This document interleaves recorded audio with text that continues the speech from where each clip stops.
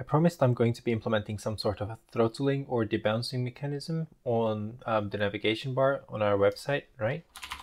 And I realized I should have done this earlier when I was testing on a slow Android phone. So when I was scrolling through the web page, I've noticed that especially this area, when the navigation bar gets redrawn and redrawn all the time as we scroll down, it made the scroll animation lag. And in today's stream, we're going to be implementing a debouncer for the navigation bar, and we are going to be implementing a throttle one for the resize listener. So what is throttle and debounce? So to explain it very shortly, debounce waits for you to stop before firing the action. So if you're constantly clicking a button, or if you are resizing the web page, it waits for you to finish resizing the web page or stop clicking the button to fire the event. And throttle allows, if you're spamming a button, let's say, if you're clicking it constantly, throttle will allow you to register the click every 5 seconds, let's say. No matter how fast you click, only one click will be sent per 5 seconds. And or if you're resizing the window, the resize function will be triggered, the handle resize function will be triggered every 5 seconds, let's say. So this is the visual representation of the debounce. So I'm going to spam this button, and as soon as I stop spamming, you're going to see at the bottom our action got registered. As soon as I stopped spamming, these are all my mouse clicks, by the way. Okay, and if this was throttle, you would see lines here, here, here, here, and then at one at the end, maybe. So that's the difference between throttle and debounce.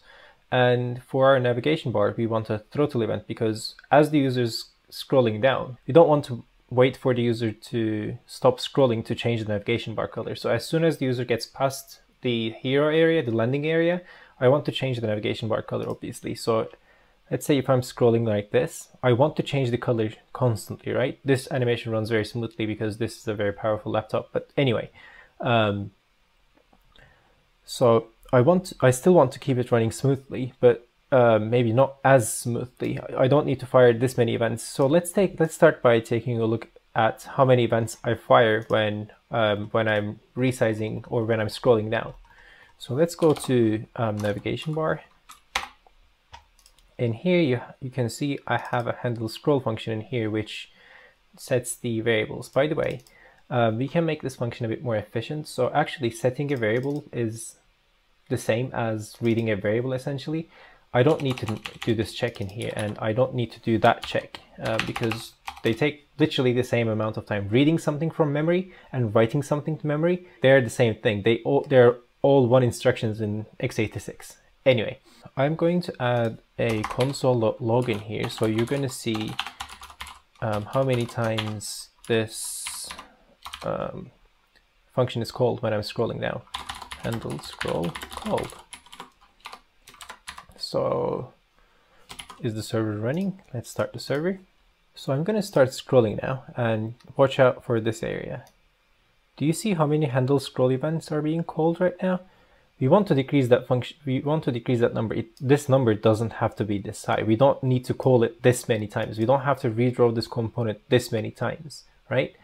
Even if we manage to decrease the size, it's going to be imperceivable, imperceptible. You won't be able to see it. You won't be able to see the difference if we call this function less than half times, maybe. I don't know. Like, I'm planning to decrease the number of calls by 80%, and we're almost going to get the same effect. We're barely going to notice it, and you have to pay really close attention to see the difference, probably. Okay, so what do we need? I have found various solutions for this online. One of them included a library called Lodash. So this library comes with this underscore debounce function, but the problem is when I tried using this library, it increased my bundle size by about 30 kilobytes, which is quite a lot considering the size of our web page. So I did some searching, and some people have created excellent versions of this function for me. Like, So many people have been working on how to do this thing actually, and like people are still contributing to this, and people are still coming up with ideas. So I like the version that this guy did. It's clean, it's easily readable, and well, I'm just going to copy this and I'm going to paste it into one of the util JavaScript files that I have on my website. So let's go to constants.utils.jsx. Instead of this, do I have anything else? Okay, maybe not. So I'm going to create a new file in here. Let's call it limiters. Limiters.jsx. And we're going to paste this one in here, and let's export this function so it's readable from the outside. Let's clean this file up. Okay, so the default delay is going to be 250 milliseconds, and this function will ensure that we can call handle scroll at most 4 times per second. So 1 second divided by 250 milliseconds is 4. That's how I got that number.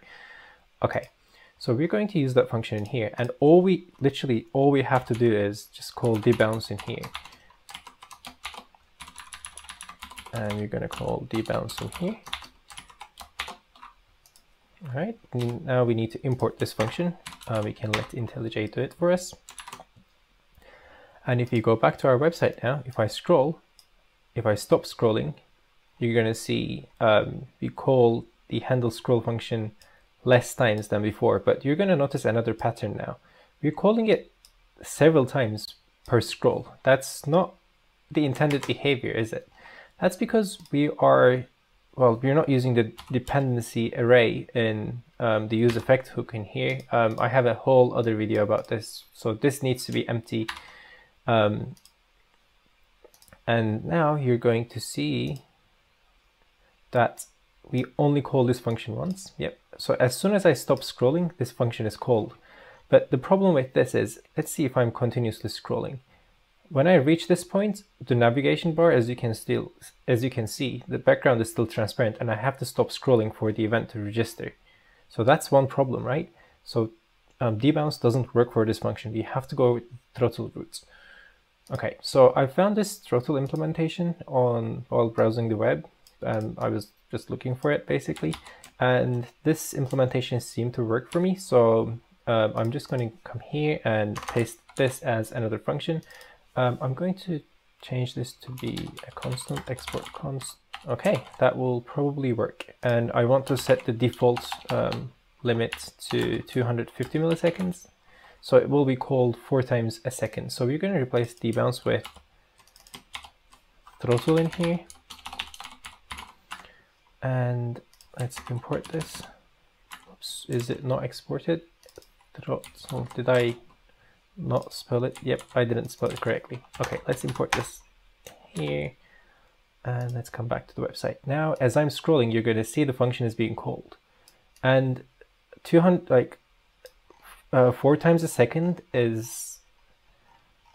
seems enough. Like, as I'm scrolling down, even if I'm scrolling very fast, it still manages to catch up. And the number of the handle scroll events that we call are much less than before. So I think we've done the right thing in here. And this seems to be running faster on my screen right now. Like this, especially this area is much more responsive than before because we are limiting the number of times we call the handle scroll event. Okay, well, there's a little bug in here. So as soon as we reach the top, it should still be called. So can I throttle and also debounce a function maybe? Is this even possible? Debounce. What's this gonna do? Let's experiment with this a little bit. So let's just select this thing. Let's paste it here. This might be a very bad idea, but let's see. So it's working as expected now, and the handle scroll is called as many times as we wanted. This works perfectly. So the debounce ensures that the function is called at least once, and the throttle keeps calling the function every. Oh yeah, this is literally the perfect behavior. So if you want to limit the number of calls that your function receives, but also want to ensure that it runs when you stop scrolling or stop the resize event, this is the way to go. So you have to throttle it and also debounce it. See, the bug is fixed. There you go. So, well, yeah, that's possible. You can debounce and also throttle a function at the same time. There you go. So this is the solution that we're going to implement for the navigation bar.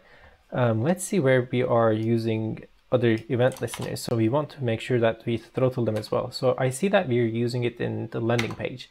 Okay, so this resize event is only called if the device is an iPad, but